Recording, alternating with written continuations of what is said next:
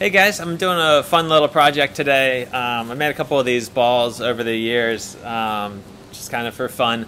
Watched a couple YouTube videos and somebody was weaving one out of paper and I was like, man, I'd love to see if I can make that out of leather. And then I guess this was back when our daughter was about 1, and this workbench used to be in our apartment. And I wanted to be able to get a little bit of work done during when she was around. I don't know if you have a 1-year-old, you know what I'm talking about. And so I made this ball while she was napping. And the goal was that I could just put this on the workbench and she would play with it on the workbench a little bit while I made a wallet and sent it out.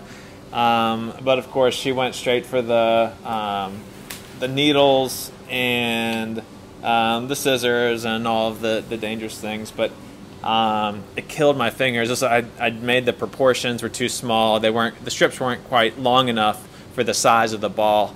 So I want to try and make another one today. I have some strips cut out from some bracelets that weren't quite the right size. And so this is what I'm going to use. And I have a plan. I'm going to soak them a little bit. So maybe that'll be easier on my fingers. And I'll show you guys a little bit of the process and hope you enjoy it. All right, thanks. So this is just regular water here. So I add water to the leather just to soften it up. Otherwise it'd be really stiff.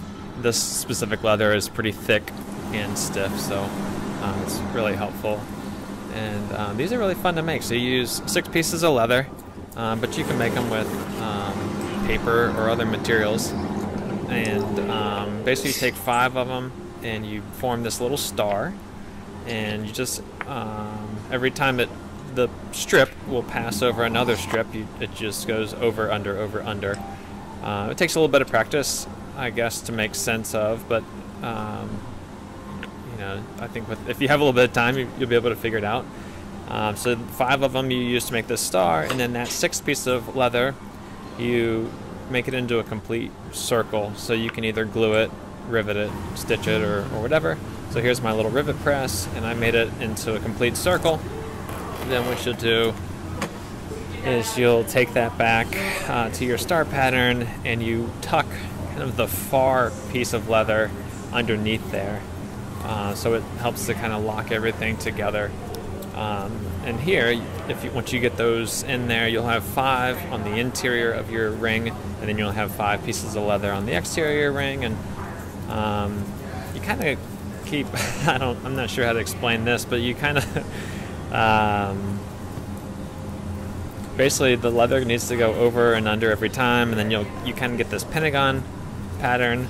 And then the other intersections will have a little triangle pattern. So it should switch off from pentagon to triangle, pentagon to triangle.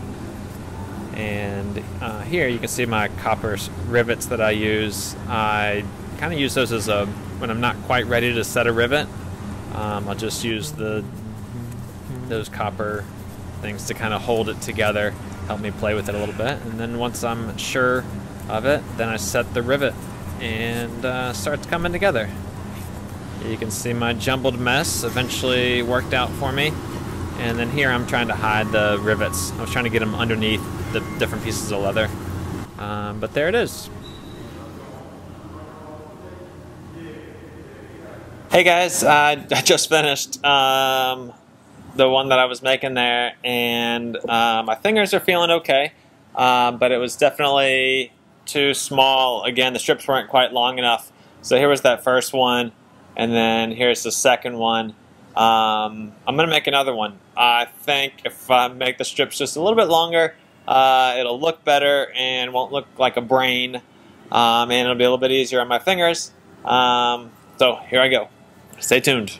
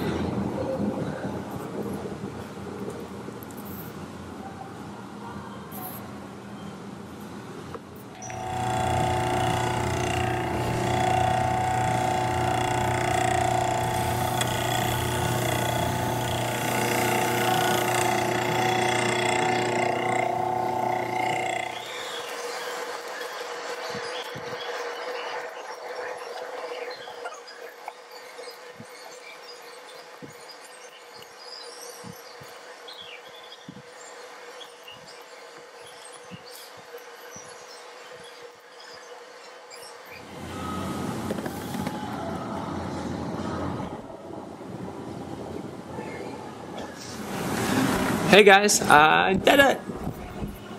Here's the final product.